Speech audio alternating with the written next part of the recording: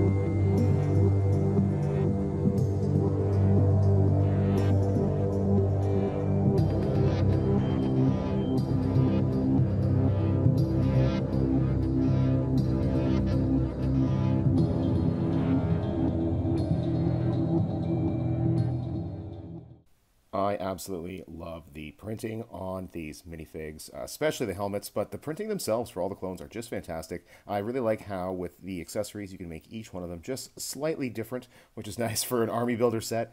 The ship itself is also really cool. It's a nice little design. It was a fun little build, great for building your army and just adding to your collection. It was absolutely fantastic. Totally worth it. Thank you for watching. If you do decide to buy the set, please be sure to use one of the affiliate links in the description below. All net profit will go directly towards me buying new LEGO sets, which I will then show on the channel. So if you think about it, you're really doing yourself a favor by clicking there.